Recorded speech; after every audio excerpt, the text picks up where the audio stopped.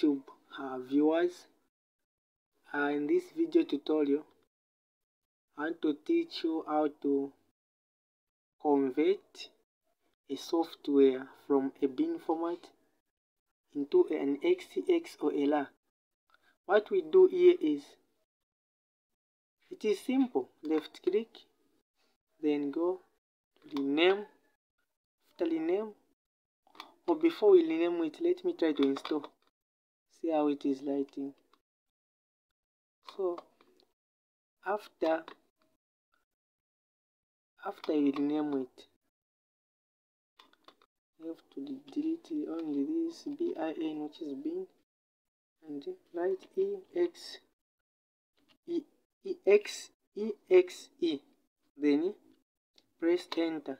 After you press enter, it brings this option. If you want to change a file name extension, the file might become unstable. If you want to change it, then click enter. After you click enter, you see what is now looking. Then it is easy now to install. Let me try to install it. This is SmartDAV 2022. So it can now work.